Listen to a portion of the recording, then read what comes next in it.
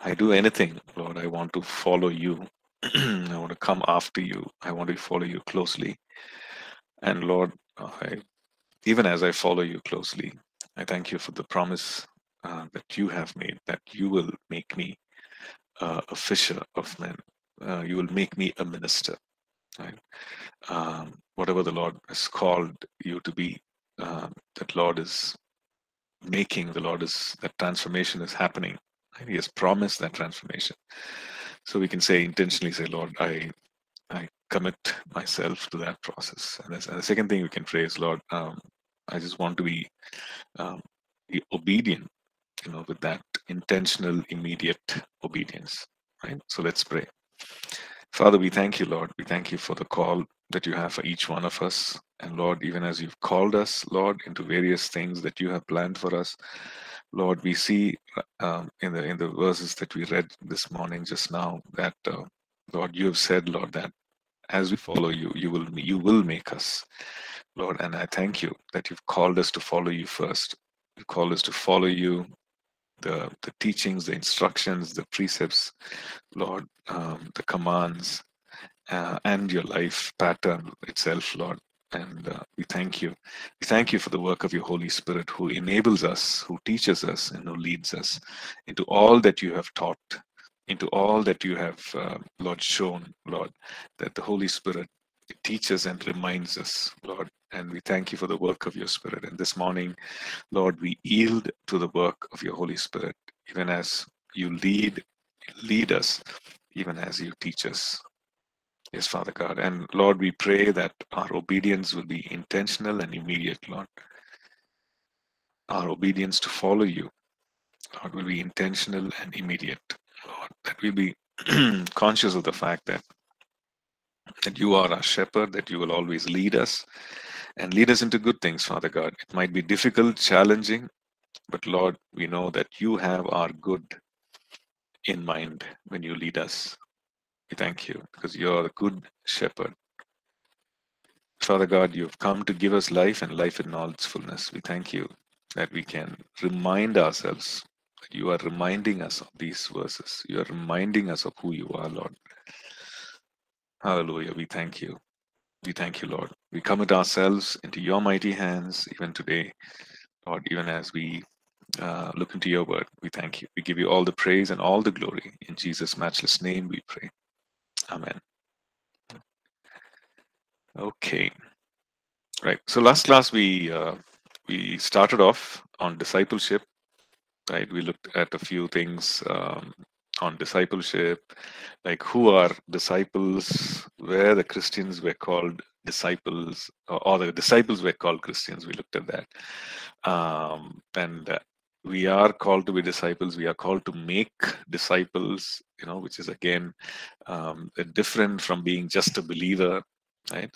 We are called to make disciples. It is a process, and the Lord's desire is that as disciples that we will go on to make disciples. Right?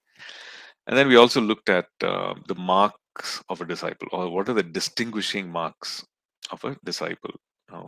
We looked at a few things like I obey his word, I remain in his word, I continue in his word as a disciple, and how a disciple will walk in love, how a disciple will go after fruitfulness or pursue fruitfulness, and so on, right? And lastly, I think we saw how as a disciple we carry our cross, right? When it comes to sacrifice and separation and suffering, the cross, which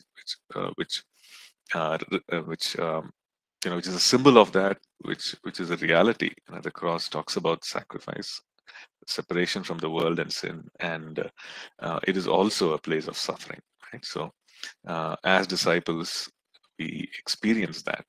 Right? When we say the Lord wants us to carry the cross, it means that it's a life of sacrifice, it's a life of separation from the world and sin, and it is a life which involves suffering for the sake of the gospel, sake of Christ, right?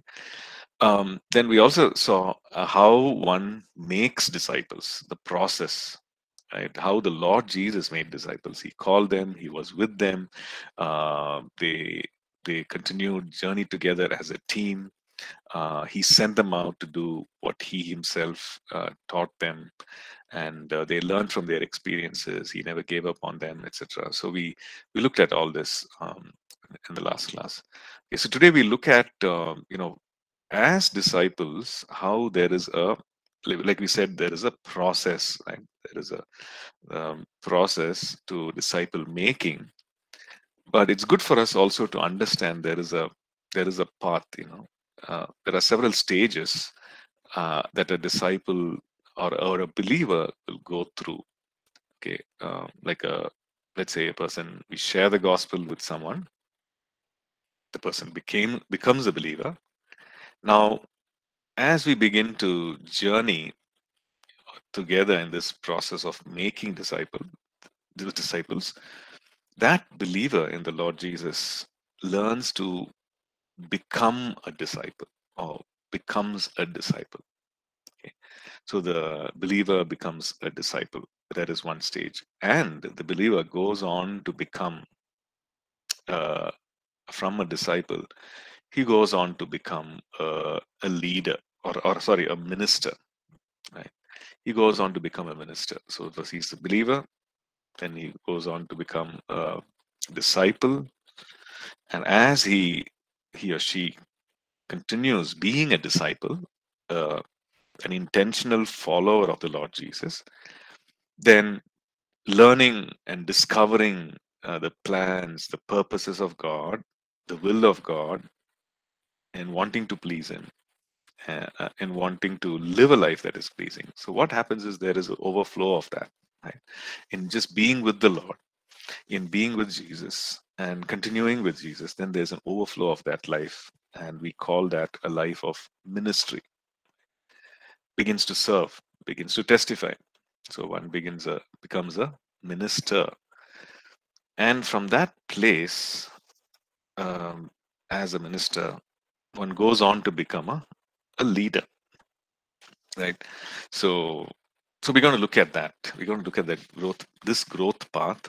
Now, uh, it is helpful for us, right? It is helpful for us to keep this in mind, even as we minister, maybe in our churches or whatever ministry, right?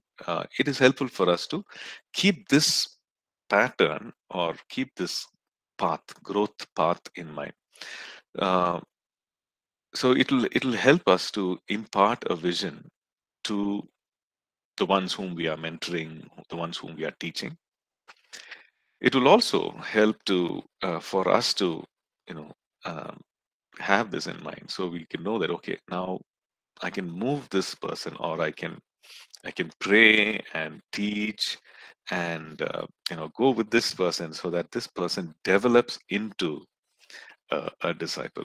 What are the things that I can do to develop this person from a disciple to being a minister, right?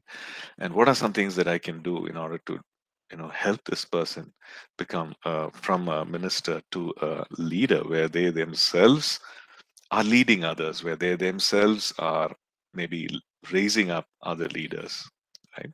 So it will be helpful for us as well. Okay, so let's look at that today. I just share the screen and we'll get into it.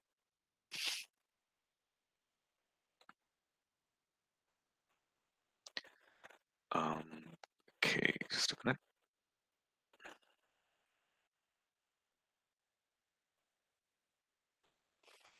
Okay, just coming up.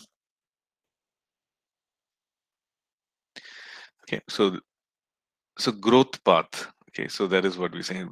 The growth path, or a map for a child of God, right? One who's growing. Okay. Now, um, so as a believer, okay, what happens as a believer?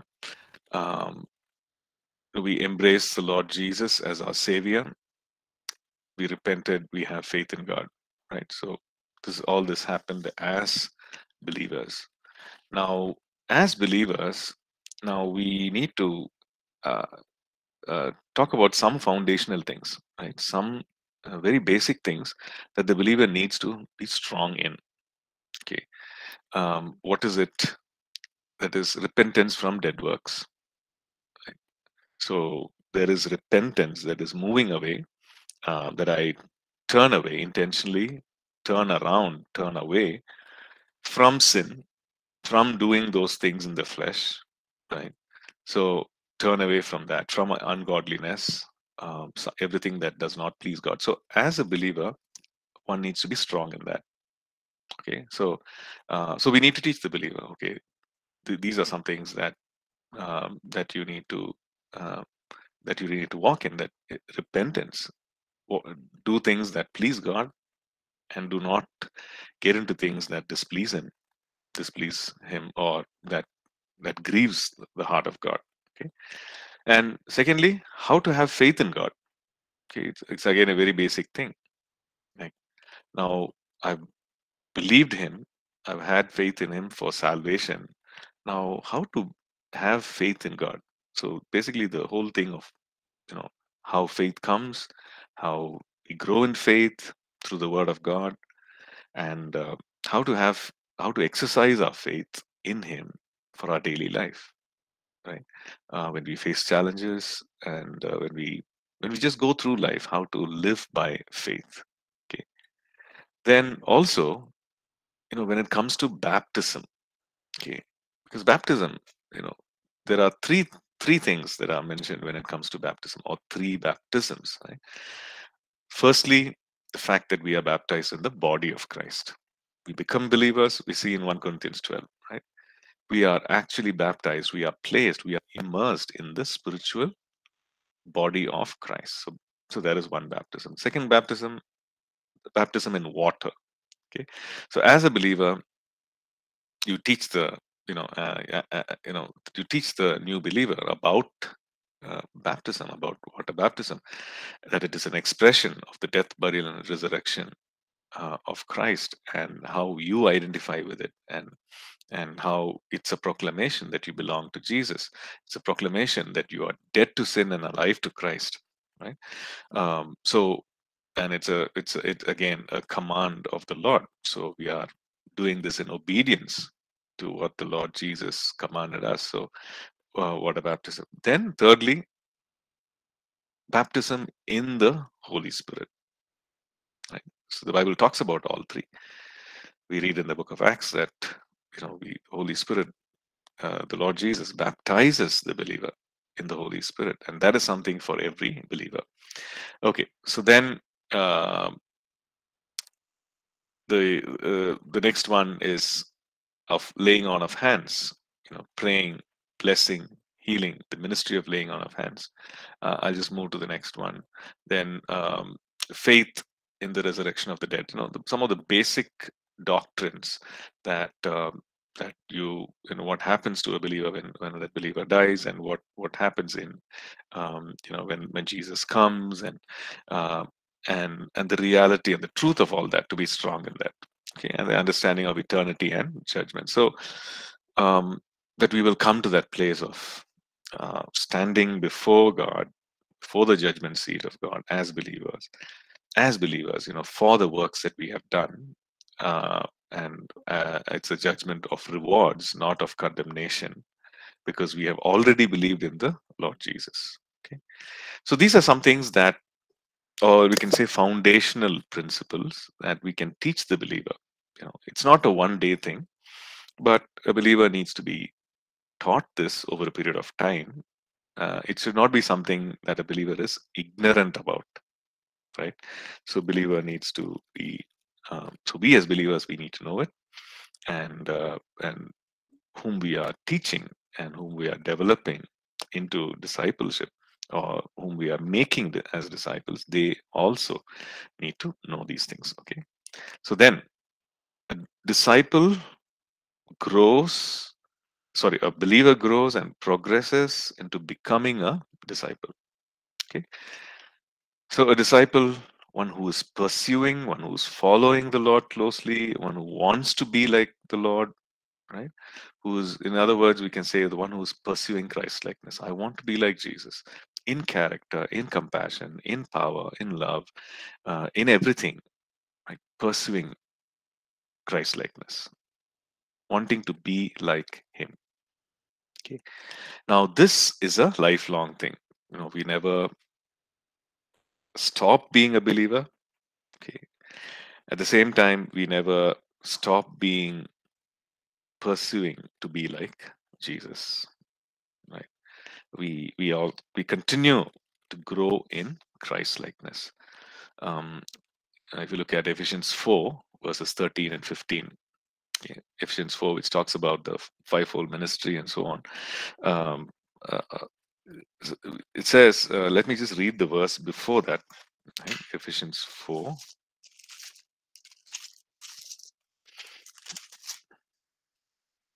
Okay. So from 11 onwards, he himself gave some to be apostles, some prophets, some evangelists, and some pastors and teachers for the equipping of the saints for the work of ministry, for the edifying of the body of Christ, till we all come to the unity of the faith and of the knowledge of the Son of God, to a perfect man, to the measure of the stature of the fullness of Christ, that we should no longer be children, tossed to and fro and carried about with every wind of doctrine by the trickery of men in the cunning craftiness of deceitful plotting. Okay. So something, verse 15 also, but speaking the truth in love may grow up in all things into him who is the head, Christ. Okay. So here we see that the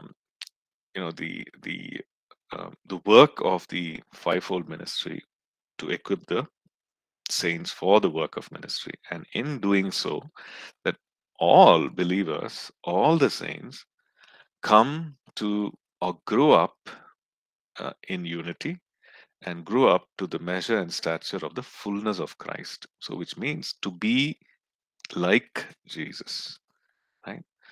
So, as we are making disciples, as we are encouraging believers onto the path of discipleship, so this is one of the things that we come.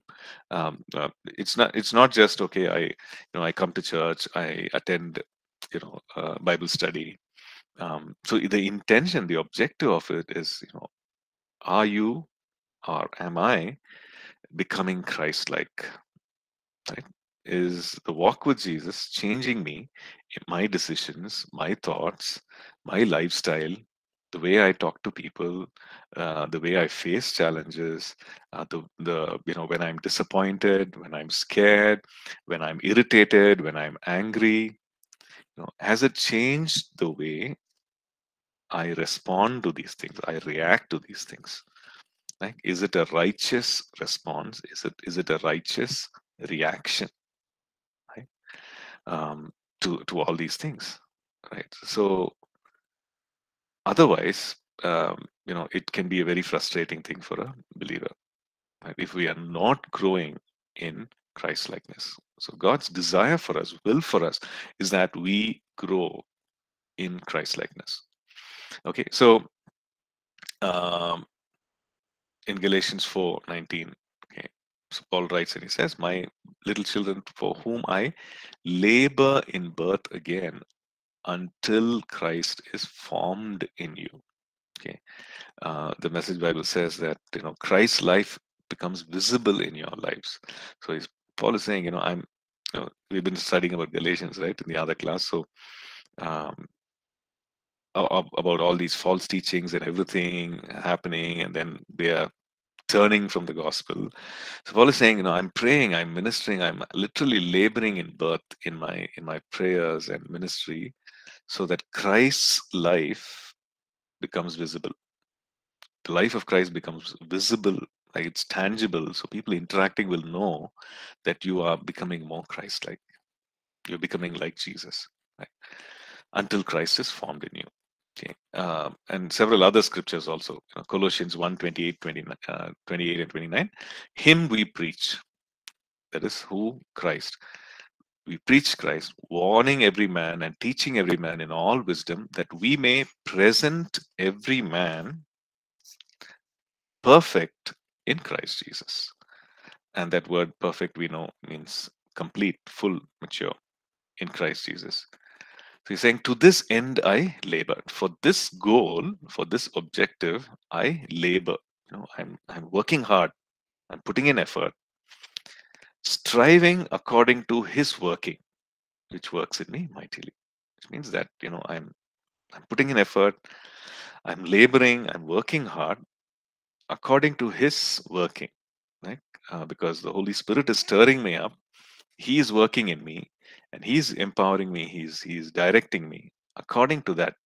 In accordance with that, I'm striving. I'm doing this, and so it's a spirit-led labor. It's a spirit-led striving, so that others might become more like Jesus.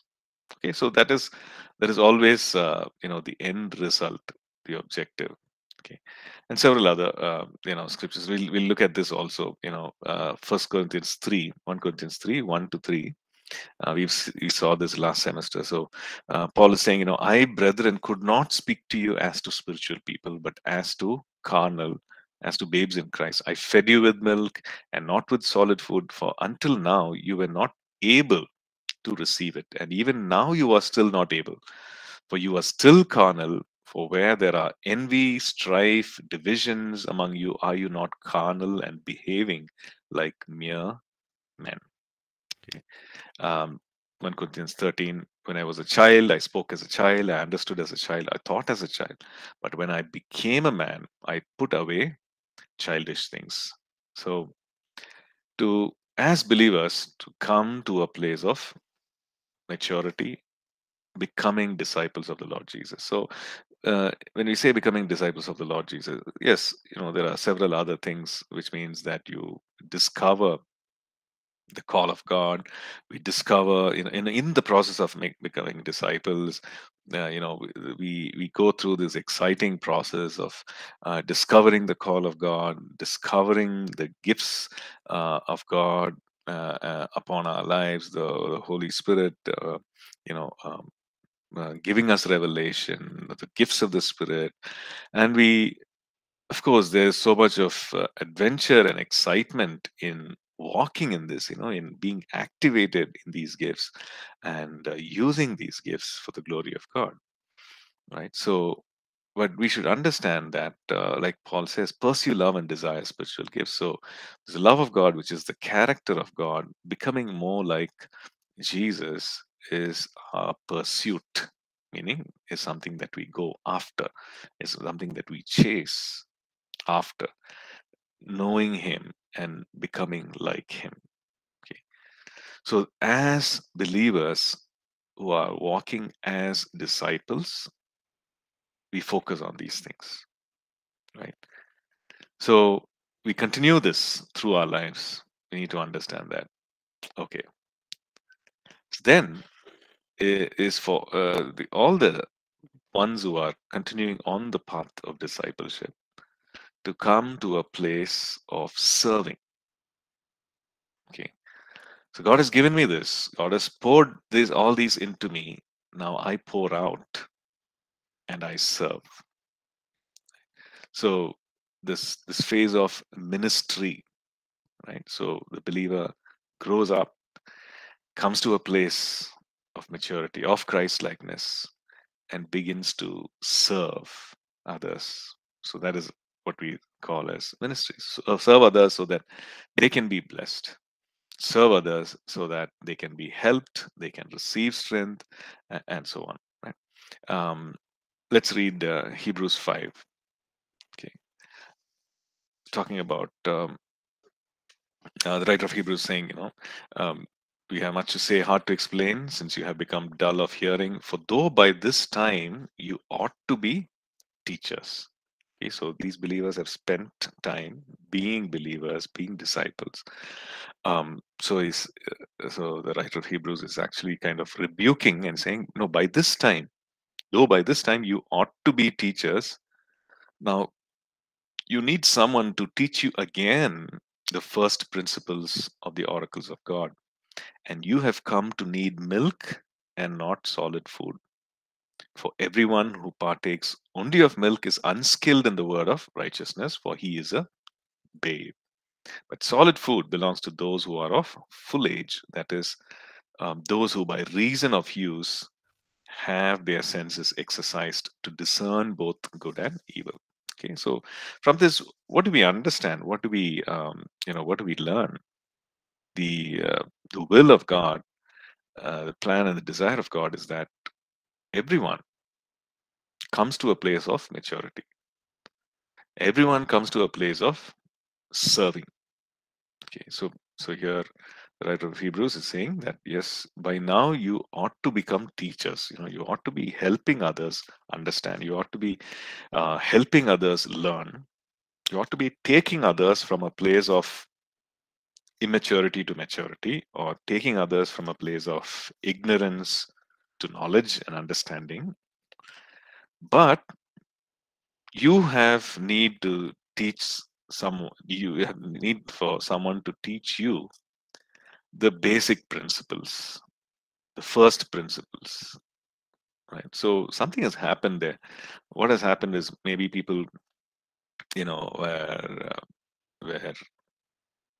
living a life of carnality, not really pursuing God, not wanting to be like Jesus.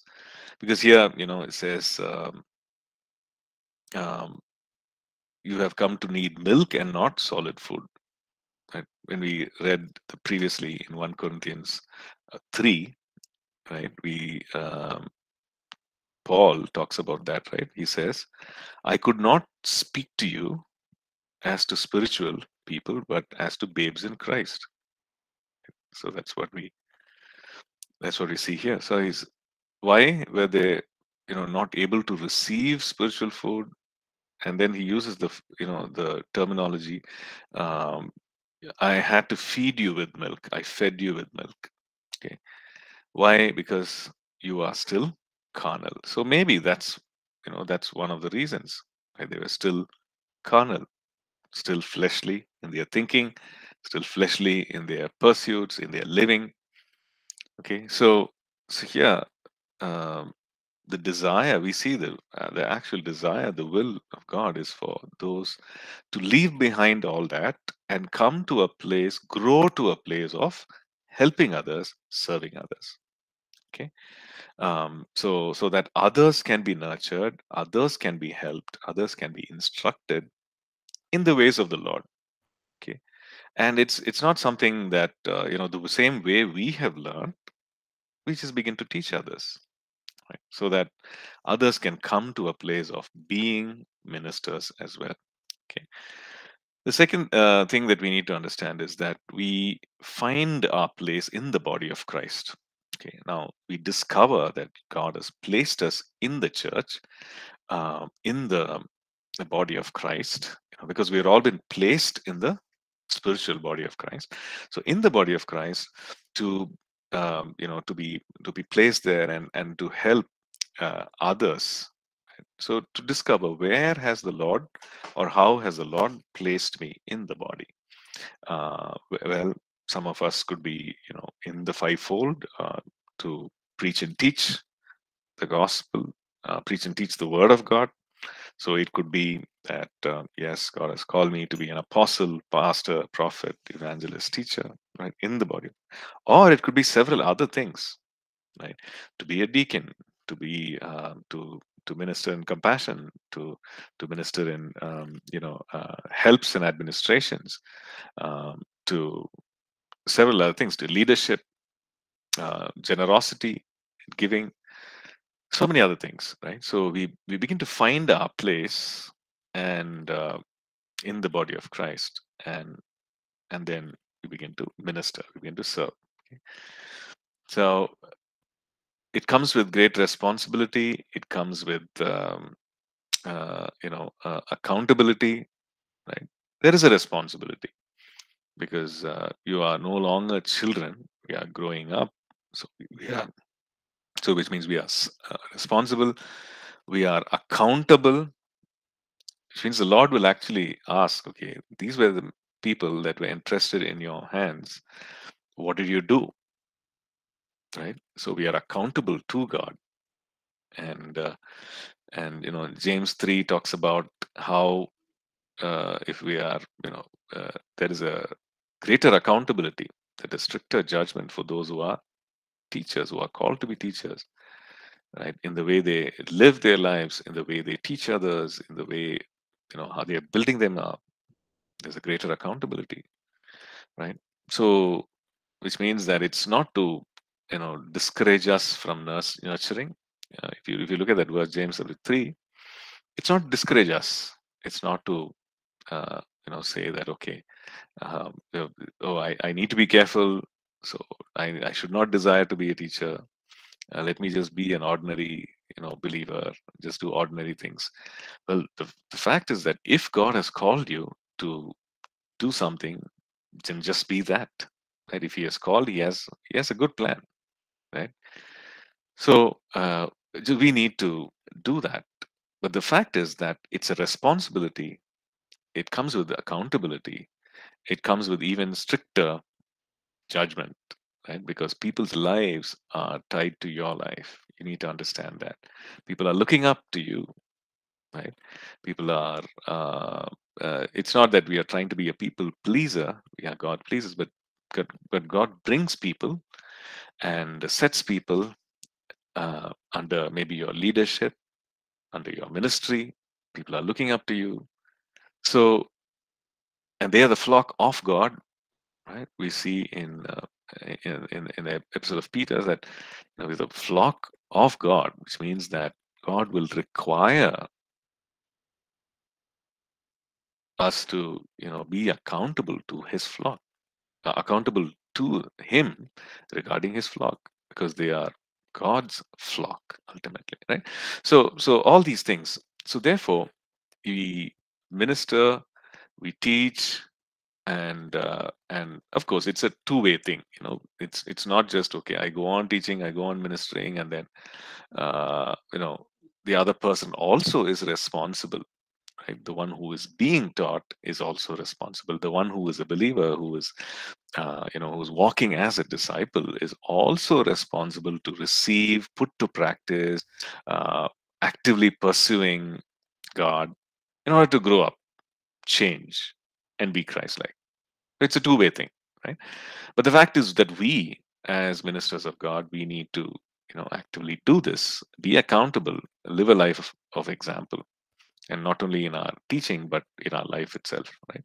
So that's the second thing. So we bring others to a place of becoming ministers. Okay, so this is something for us personally, that we move from being a disciple to being ministers, like believers, disciples, ministers, but we take others along the same path to be able to serve others. What is it that God has called? So to help others, what is God's call on your life? Pray, right? Find out what has He graced you with, right? What are you moved towards, right? What is it that sometimes even frustrates you? You want to do something, but it frustrates you, right? What is God pulling you towards? Your heart is yearning to do something. Like the more you study the Word of God, the more you read about it, you feel pulled in a direction in wanting to help in a certain way. Now that may not be the same case with others, right? The others might be doing something else, but we're not comparing ourselves to others. But then you know, uniquely called to do something, right? So, what is it to help discover that? And maybe the other person also, the one to whom you're teaching and helping, the other person feels compelled. There's an inner kind of a compulsion to go and serve in a different way, do certain things. And our responsibility is to encourage them, and so that they thrive, flourish in that, you know. But we put all these foundational things, right? We teach all the foundational things, uh, but to really encourage them to find that place, okay? And not to stifle that, not to put out that fire and say, okay, you be quiet, you know, you sit in a corner. It's not that, but to really encourage them to find their place and to thrive, for them to thrive and flourish. Okay, so um, so we do that, and then for them to move on to come to a place of leadership. Okay, First Timothy 3. Let's read that. First Timothy 3 verses 1 to 7. Um, okay, so Paul is actually um, out. He's just laying out the qualifications for someone who wants to serve, right? And serve in a position of leadership, really. Right? So this is a faithful saying. If a man desires the position of a bishop, in other words, overseer, he desires a good thing, good work. A bishop then must be blameless, the husband of one wife, temperate, sober minded, of good behavior, hospitable, able to teach, not given to wine, not violent, not greedy for money, but gentle, not quarrelsome, not covetous, one who rules his own house well, having his children in submission with all reverence. For if a man does not know how to rule his own house, how will he take care of the church of God? Not a novice, lest being puffed up with pride, he fall into the same condemnation as the devil. Moreover, he must have a good testimony among those who are outside, lest he fall into reproach and the snare of the devil. Okay, so we see the listing of character, the listing of character qualifications, the listing of ability, the listing of how one should be relationally with the family, and so on, or also in terms of experience, or in terms of the person not being a novice or a new believer, but one who has, one who has a good testimony, the one who's continuing with the Lord. Right? Okay. So, as leaders, there are three things we can look at for ourselves and to see that others also have these qualities in them. We lead by example. Okay. We lead by example. So, there's no directing or giving some theory or some teaching and we not following it ourselves or we not having it in our own lives, right? So, which means that when we want others to be something, to have something, to do something, the thing is to ask ourselves, am I doing that? Am I having this established in my own life? Okay, so First Timothy 4, just move to chapter 4 and verse 12. Let no one despise your youth, but be an example to the believers. Okay, so this, who's writing this? Paul. To whom is he writing? To Timothy. And where is Timothy? In Ephesus. And what is he doing? He's actually a spiritual leader, but he's a pastor of the church in Ephesus. So to him, he's writing and saying he's a young person and he's in a place of leadership. So to this spiritual leader, Paul is giving this instruction, saying, be an example to the believers in several things. But the important thing is be an example. So, which means as a spiritual leader, as a leader, you be an example. You lead by example. Okay. In several things, he talks about be an example to others in word, in conduct, in love, in spirit, in faith, in purity. Be an example.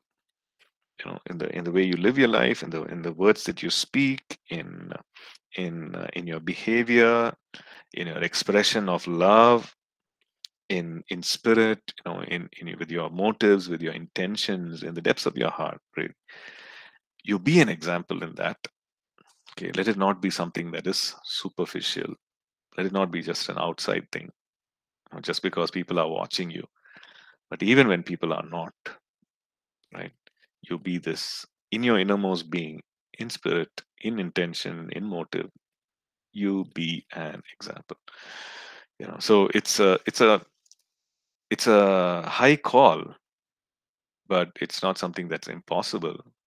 But it is a high standard, right? So lead by example. The second thing we see is that we must have a servant heart, which means the scripture talks about, and the Lord Jesus talks about a very different kind of leadership. Right? Yes, we need to be able to lead. Yes, we need to, give instructions. Yes, we need to be able to direct and delegate and all that, right?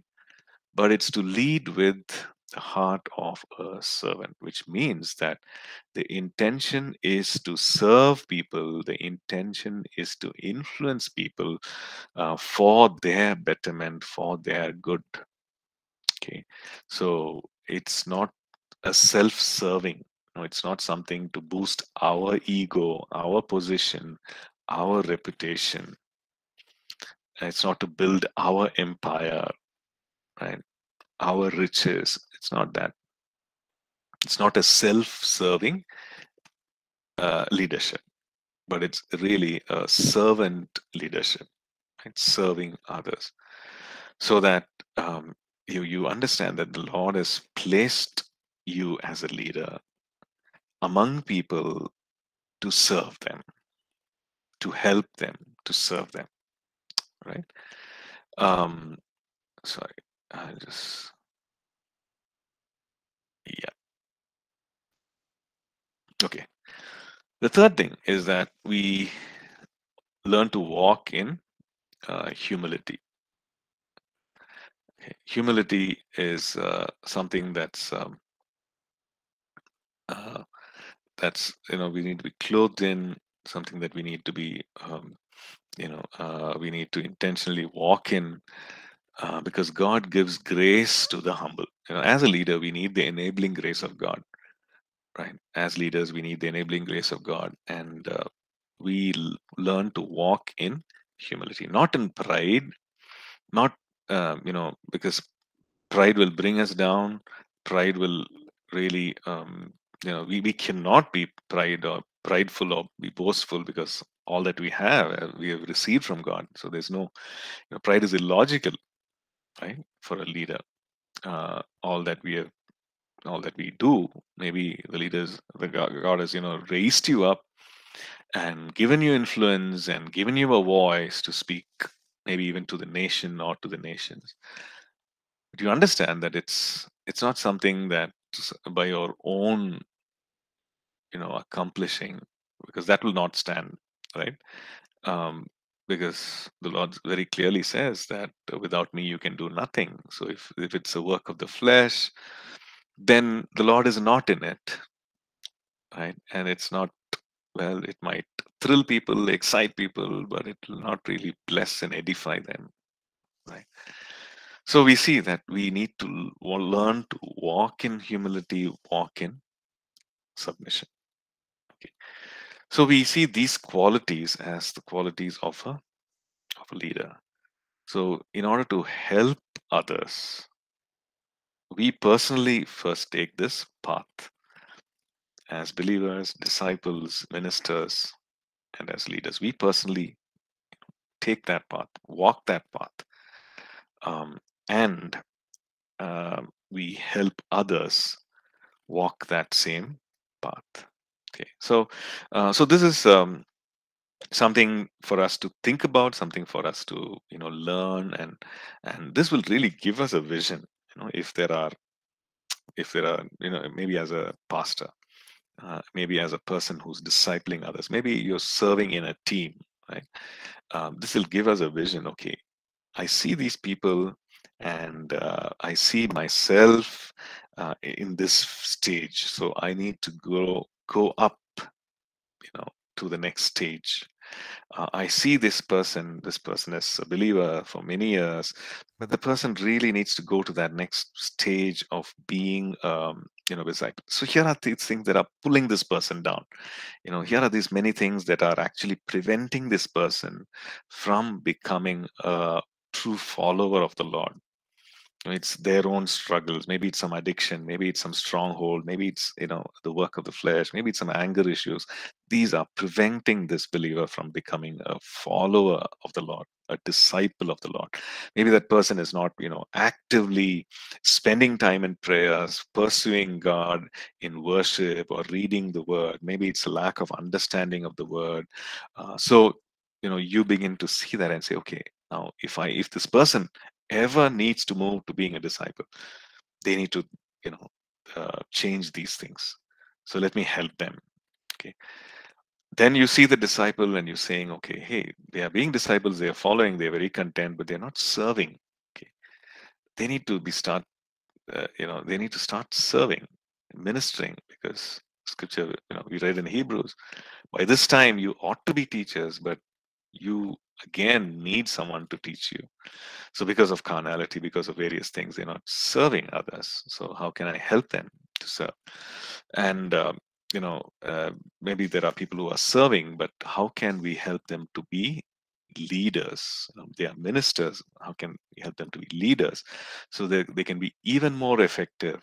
They can grow in the will and the plan of God, and whatever scope, the realm of influence that God has for them, that they can actually step into that. Okay, so about the leadership, how maybe there are issues that need to be fixed, wanting to, maybe they are looking for personal, reputation and fame and popularity. Maybe that needs to change, that they need to have a servant's heart, or it could be that, yes, that they're not leading by example. They're telling others, but then they have issues in their own lives. They're not really setting that example themselves. So, well, that needs to be, maybe they need to learn, right? And maybe it's an issue of pride, or maybe it's an issue of not willing to submit to God, not willing to be accountable to people. All these things, we help them to take their place as spiritual leaders, right? Okay, so we'll stop here, take a break, and then we will come back to look at some more on. We'll look at the specifics of small group. We'll start off on that. Okay.